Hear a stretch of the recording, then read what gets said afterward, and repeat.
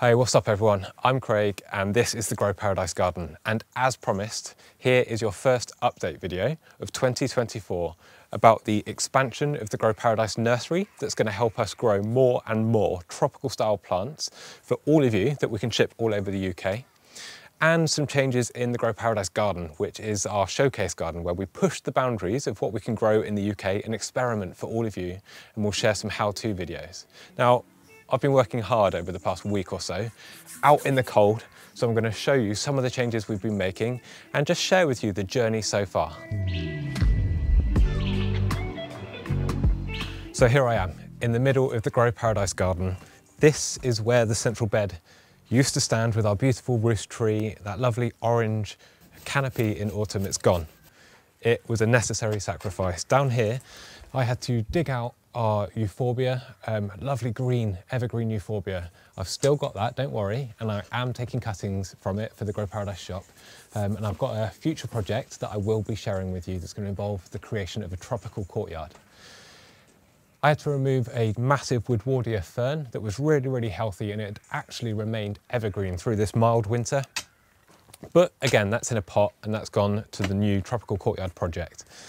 And I had to dig out all of the beautiful soil that we'd spent years building up in this area. But it's okay, I've kept the soil. We're going to build raised beds and we're going to use that in this project, this tropical courtyard that I keep mentioning. It will be coming up, don't worry.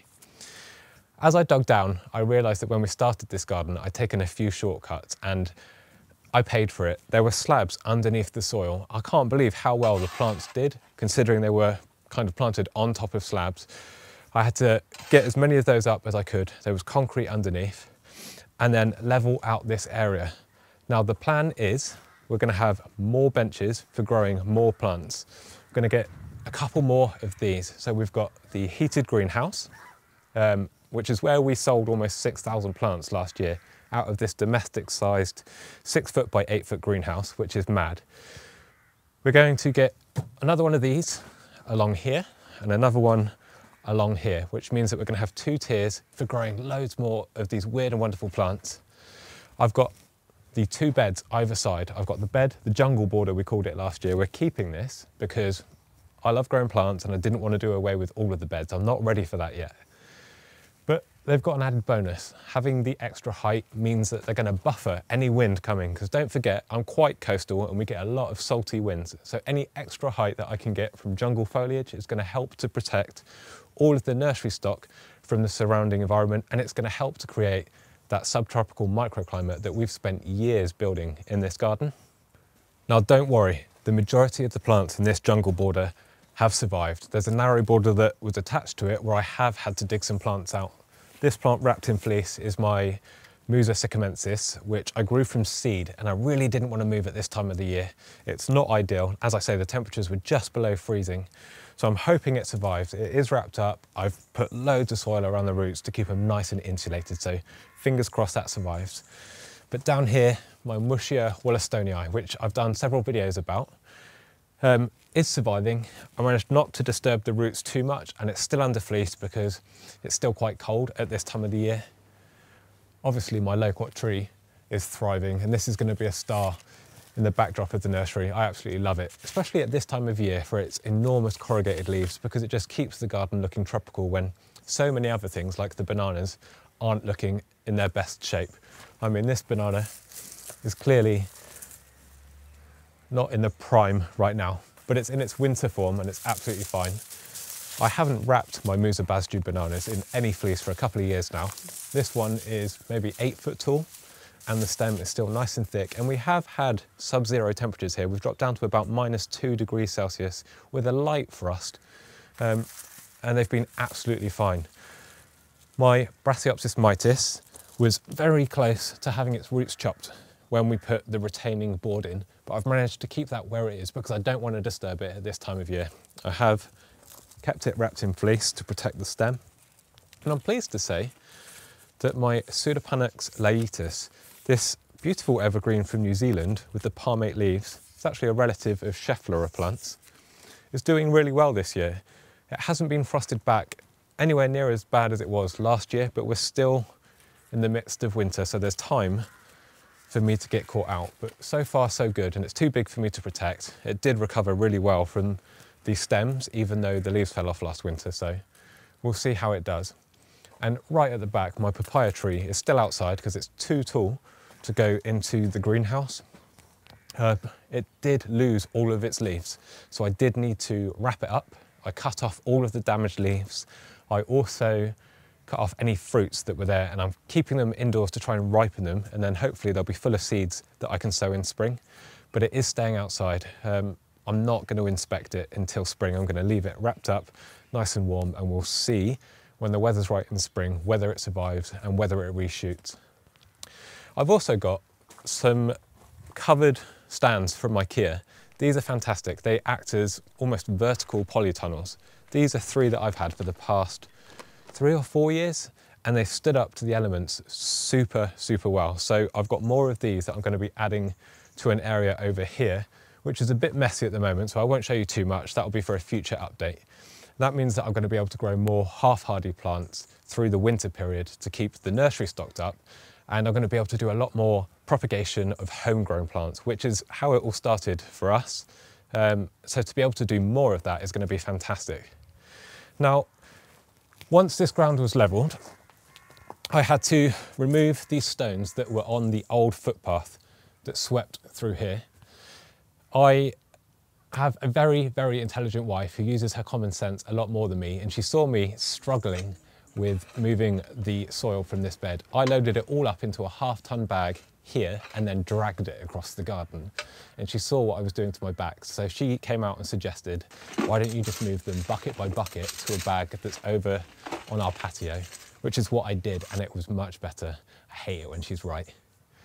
Once they were up, I lifted the old weed membrane, continued to level the ground out, and we could start to see the base for what was going to be kind of the floor of the new nursery.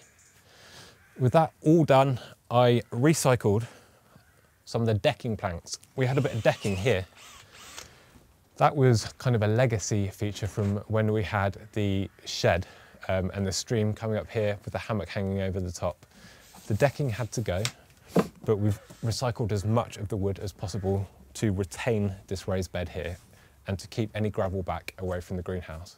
Now, I did want an ornamental edging.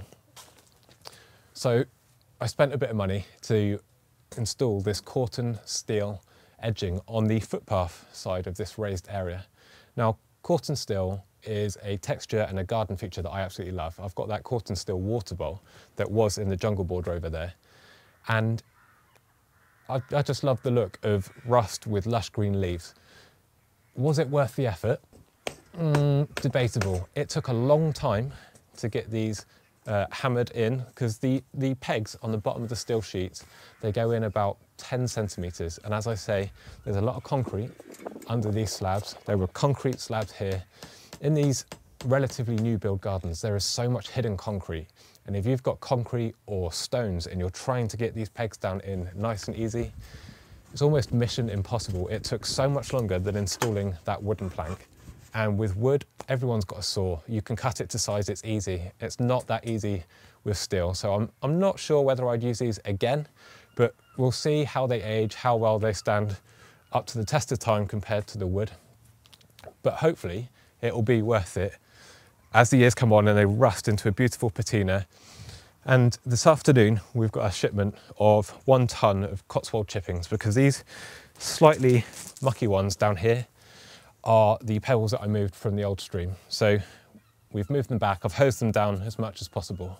But with the fresh Cotswold chippings coming, we're going to fill this up nice and high so I can keep using the nursery no matter how wet it gets when it rains. And don't forget, the Grow Paradise garden is based on heavy clay soil. And I was reminded of that when we lifted up the deck. The contrast between the beautiful, dark, rich compost that we've built up here compared to the untouched clay soil down there was ridiculous. It was so grey and compacted it looked like concrete. So once the lorry arrives with the rest of the Cotswold chippings, I'm going to spend my afternoon shoveling 1 ton of gravel into this bed, and I will upload another update video when the next phase of the new Grow Paradise nursery is well underway. Thank you so much for watching. I hope you've enjoyed this update video. We are really making the most of what limited space we've got available to help as many of you grow tropical style gardens, grow the plants that you love as possible. I mean, it blows my mind how much we managed to achieve last year in this space, how many people we managed to help, and I just hope that we can do more and more of that this year. So as I say, comment below if you liked this video and let me know if there's any gardens that you'd like us to go and film or any people that you'd like us to go and interview who are passionate about plants or who have a plant collection that perhaps you'd like to see. I'd love to go and meet more growers and share the interactions and the conversations with all of you. Hit subscribe if you're enjoying the content that's coming out on this channel. Feel free to go and check out our plant and seed shop. We ship all over the UK, and sign up to our free gardeners social network and forum at growparadise.social, where there is a global community of people who love growing the same plants as you. Thank you. I'll see you in the next one.